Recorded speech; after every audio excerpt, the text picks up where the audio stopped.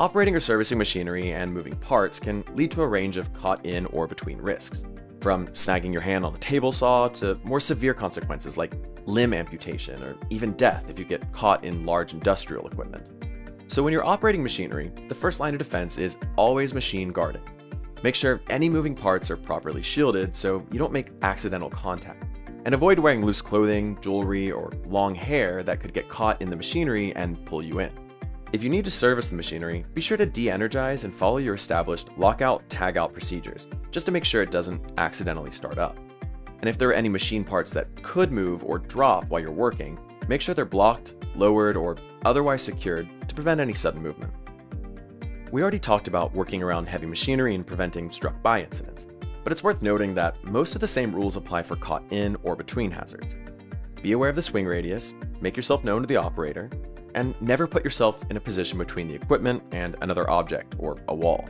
It's also worth adding that a unique caught in or between hazard with heavy equipment is the risk of a rollover, which could crush both the operator and anyone working nearby. So, to prevent a rollover, make sure that any material handling equipment has rollover protective structures installed, and that the support surface is firm enough to handle the expected load.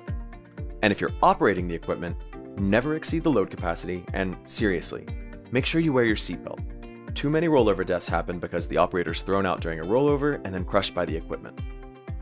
Excavation sites also present unique caught in or between hazards that require special attention. For starters, if you're working in a trench that's 5 feet deep or more, it needs to be properly protected. Unprotected trenches are a cave-in disaster just waiting to happen. Even just a cubic yard of soil can weigh between 2,000 and 3,000 pounds. One way to do this is through sloping or benching, where the walls of the trench are angled away from the excavation to reduce the risk of collapse. You can also use proper bracing and shoring, which means setting up supports to keep the soil from moving and to prevent any potential cave-ins. Another option is to use a trench box or a shield. This is essentially just a protective structure that's placed right in the trench to shield you from a cave-in. They're designed to be moved as you make progress on the work. And don't forget about the risk of objects falling or rolling into the excavation. You should use barricades and signals around the trench perimeter to provide an extra layer of protection, especially near mobile equipment.